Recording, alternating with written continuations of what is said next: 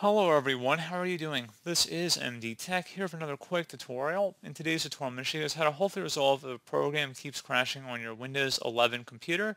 So this should hopefully be a pretty straightforward process, guys. And without further ado, let's go ahead and jump right into it. First thing I recommend doing, honestly, probably going to be the easiest thing, would just restart your computer. So right click on the Windows Start button, select Shutdown or Sign Out, and then select Restart.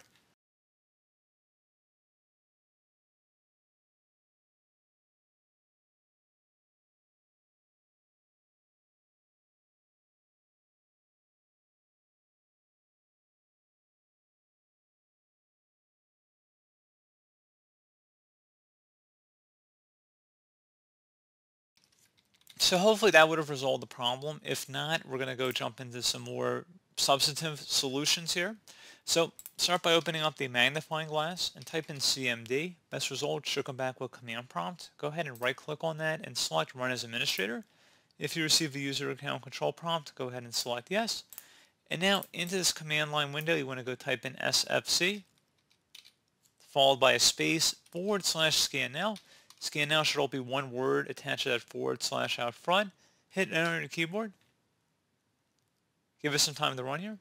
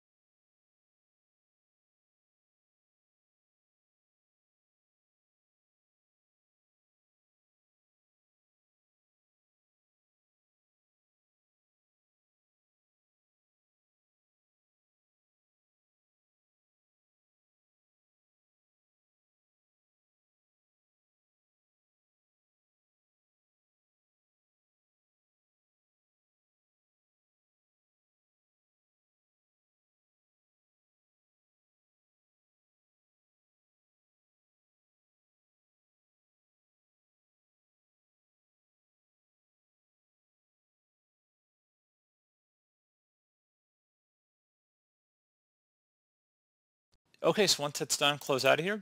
You want to go restart your computer.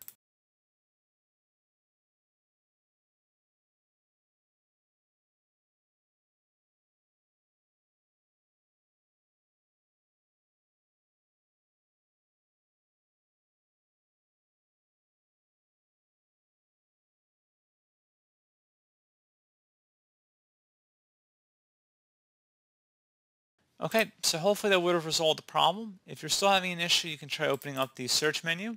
Type in Advanced System Settings. Go ahead and select that, so go left click on it to open it up. And you want to go and now select the Advanced tab. And where it says Performance, Visual Effects, Processor Scheduling, Memory Usage, and Virtual Memory, select Settings. And now you want to select Data Execution Prevention. Set it to turn on, so turn on DEP for all programs and services except those I select. At this point, you go ahead and select the Add button, and you go ahead and navigate to whichever program you're having the problem with. So you might have to go onto your local disk and then Program Files, and then you locate the program that you're having the problem with here, and you would select it, and then just go under here and then actually select the executable file, and then select open. So it'll only work on 32-bit files here, but you guys get the point. So that gives you guys an alternative option there as well. So pretty straightforward process, guys. Do hope I was able to help you out, and I do look forward to catching you all in the next tutorial. Goodbye.